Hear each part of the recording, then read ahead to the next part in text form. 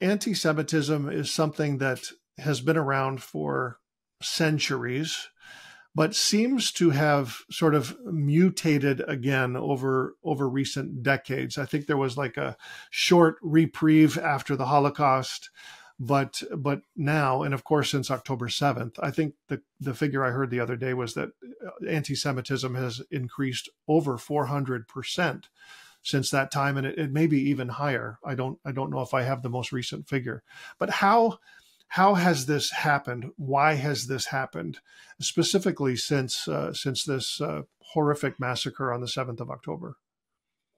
So anti-Semitism works a bit differently than other forms of hatred. Other forms of hatred are usually driven by an accusation of inferiority.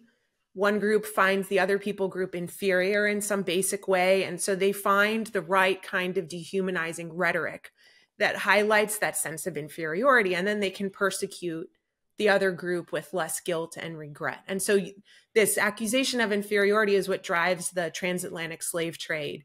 It drives the pushing of Native Americans onto reservations. It drives a sense of tolerance of violence against women as just a normal part of every society, this sense of inferiority. But Jew hatred is different because it's typically driven by a sense of undeserved superiority.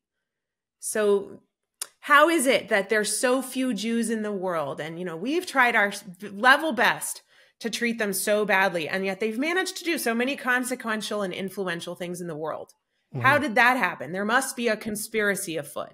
They must have some secret way to pull the strings behind the scenes, to control the weather, to manufacture controversies. And it's very, very easy to pour gas onto this fire because you just have to take whatever is politically unfashionable at any particular moment, and you can just accuse the Jews of masterminding it. So the communists hated capitalism. So to them, the Jews were the ultimate capitalists. And to the capitalists who hated communists, we are the ultimate communists.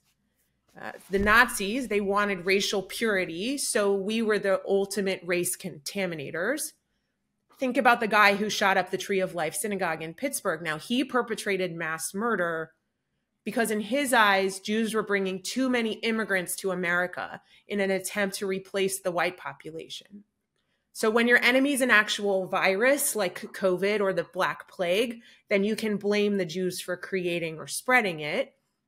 And when the enemy is the weather, then you can blame the Jews for controlling it or manipulating it. So now we're in 2023 and there's this new sin in the West, and it's called whiteness. It's racism. It's privilege.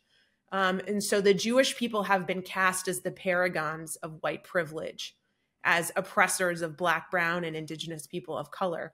And the Palestinian nationalist movement has very effectively kind of hooked itself onto this narrative, and it casts the Israeli Jews as white, settler, colonialist oppressors of poor, structurally oppressed brown Palestinians.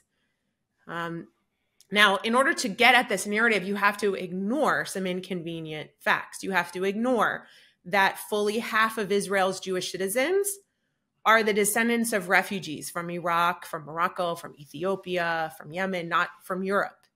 And by the way, like people from Europe, their presence in Israel is not any more illegitimate than the presence of Jews from other countries either. I don't want to play into that, that dynamic. But the other fact this ignores is that the Arabs were the ones who actually invented the chattel slavery of Black Africans long before Europeans ever adopted it. And discrimination against Black Africans is very strong still in Arab society. Even in Gaza, which has a neighborhood called Al Abid, where Afro-Palestinians lived. And Al Abid means slaves. It's the neighborhood for the slaves. Wow. So discrimination against Blackness and Black people is very strong, and continues to be strong in many Arab societies. Another inconvenient fact to this narrative is that the Arabs are not actually indigenous to the Levant, which is where Israel is, but they're indigenous to Saudi Arabia. So they actually colonized the rest of the Middle East and North Africa. They did it through the vehicle of Islam. And Islam was kicked off in the 7th century with a mass genocide of the Jewish communities of Mecca, Medina, and Baghdad. Unfortunately, none of Wow. those facts actually fit the white colonizer narrative, so they're discarded. So that's, I think, the latest mutation. It fits with the new fashionable anti-racist perspective that's popular in the West. I personally actually agree that racism is bad and that all of our Western societies have room to grow, and that we all have work to do to overcome any residual legacies of discrimination. But I don't think that our countries shouldn't exist just because they have room to grow. And so when I look at the state of Israel, I look at it as an imperfect society that, like any democratic society, has room to grow, has issues, needs to constantly be improved. But the Palestinian nationalist narrative is that it shouldn't exist at all. Right. And I feel we have to push back against that, really forcefully. And what's really sad to me about the way that anti-Semitism tends to mutate is that it always misses an opportunity for introspection.